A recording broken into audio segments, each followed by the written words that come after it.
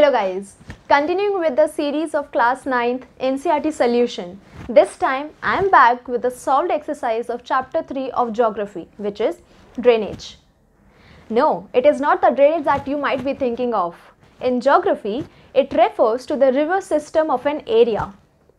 All over India, there are enormous rivers and their tributaries which are flowing in many parts of the country, whether it be Ganga, Indus, Brahmaputra, Yamuna, Ling, Satluj, Kaveri, along with around 400 plus rivers.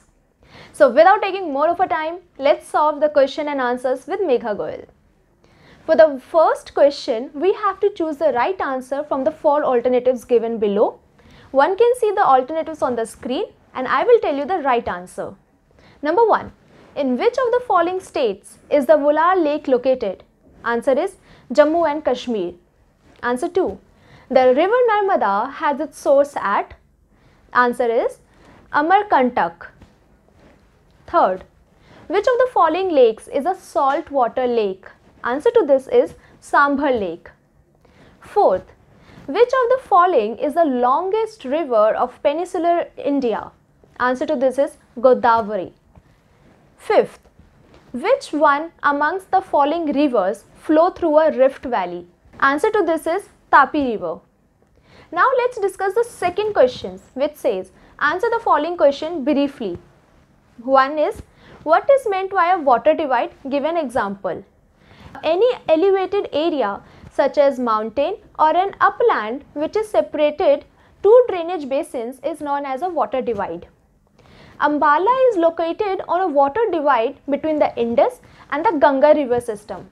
Second is, which is the largest river basin in India? Answer to this is Ganga, which is over 2500 km long, forms the largest river basin in India. Question 3. Where do the river Indus and Ganga have their origin? Answer. Indus and Ganga, both of them have their origin in the Himalayas. The river Indus rises near the Mansarovar Lake in Tibet and Ganga originates at the Gangotri Glacier in the Himalayas. Fourth, name the two head streams of Ganga and where do they meet to form the Ganga? Answer is, the two head streams of the Ganga are Bhagirathi and Alaknanda and they meet to form the Ganga at Devaprayag in Uttarakhand.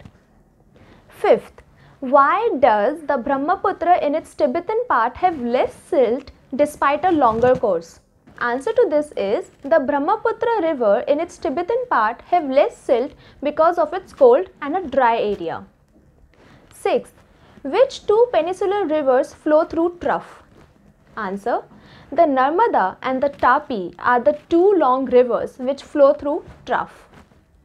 Next is, state some economic benefits of river and lakes. Some of the economic benefits are, number 1, river provides water for irrigation and domestic purpose as well, and lake helps in regulating the flow of a river.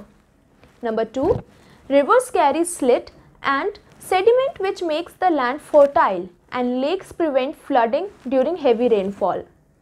Number 3, rivers are helpful in providing means of transport and inland waterways. Number 4, lakes helps in maintaining the aquatic ecosystem. The next question, question 3. In this, we have to group the given lakes under two categories, natural and created by human beings. So, I will tell you the natural first and then the human being. I will first tell you the lakes which comes under the natural lakes. The lakes are Vular, Dal, Loktak, Chilka, Bharapani, Sambhar, Pulikat and Nainital and Bhimtal. Second, lakes created by human beings. These are Govind Sagar, Nagar Arjuna Sagar, Hirakund, Nizam Sagar and Rana Pratap Sagar. Moving to question 4. It is, discuss the significant difference between the Himalayan and the peninsular river. Firstly, I will tell you about the Himalayan river and then to the peninsular. Himalayan rivers are the rivers that originate from Himalayan ranges and flow throughout the year. Second, it is perennial in nature and forms delta. Third, bedrocks are soft, sedimentary and easily erodible. And fourth, it has large drainage system and forms a V-shaped valley. Coming to the peninsular, number 1. Peninsular rivers include those rivers that arises from western ghats and receive water only a particular period of time. Number 2. It is known perennial in nature and some rivers form delta while others form estuary.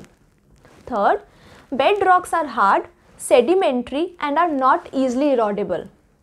Fourth, it has a small drainage system and forms a U-shaped valley. Our next question, question 5, it is compare the east flowing and the west flowing rivers of the peninsular plateau. Okay, the key points for the east flowing rivers of peninsular India are: first, Mahanadi, Godavari, Krishna and Kaveri are the major east flowing rivers. Secondly, these rivers drain into Bay of Bengal. Since these rivers carry a greater amount of sediment, they form deltas at their mouth. And fourth, these rivers have many tributaries. Coming to the west flowing rivers of peninsular plateau, number 1, Narmada and Tapi are the two main west flowing rivers. Second, these rivers drain into the Arabian Sea. Number 3, they form estuaries at their mouth as they carry less sediment. And number 4, these rivers have comparatively less number of tributaries. Okay, with this, we have completed our chapter 3 unsolved question. I hope answers are provided in a pretty much simpler way, and if you like the video, hit the like button and keep subscribing to our channel for more such videos. Thank you.